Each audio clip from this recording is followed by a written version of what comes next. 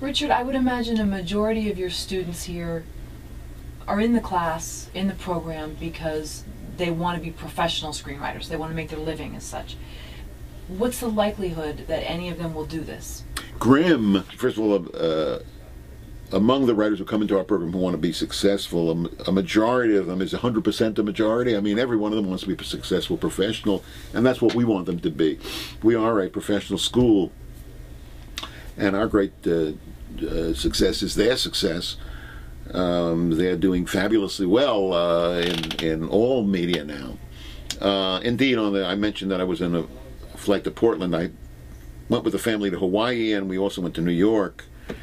So that's 4 flights, 2 round trips. On each one, there was a movie written by a student, an alumnus from the program, and several television episodes. You know how they run out of them. They finish the movie and there's still time, so they run some TV episodes of old series and so on. And they're all my commandos who were sitting in the classes just a few years ago, and that is gratifying.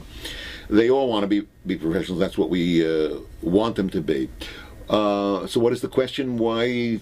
What's the likelihood? Oh, what's the likelihood? I was saying you have to assume it's not going to work out. God is watching. If she sees you take it for granted that it's going to work out, then it's not going to work out. If you need certainty, you shouldn't even start this. If you need to know for sure that you'll succeed at it, you just have to get into the stream and hope for the best.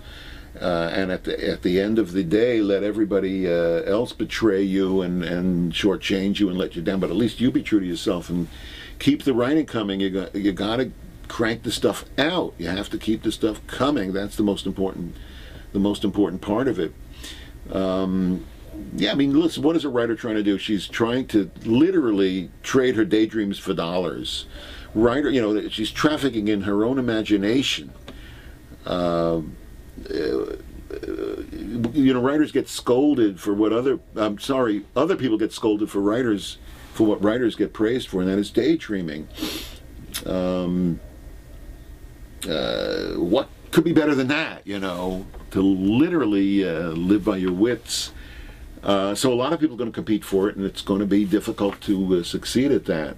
But at the end of your life, let everybody else have let you down, but at least you be a warrior for yourself. We do rejoice in an embarrassment of riches here. We do see our students, for the most part, succeed and have successful professional lives. But I like to think that they don't really expect that. They certainly don't take it for granted that will come to pass. If they do, they will not succeed.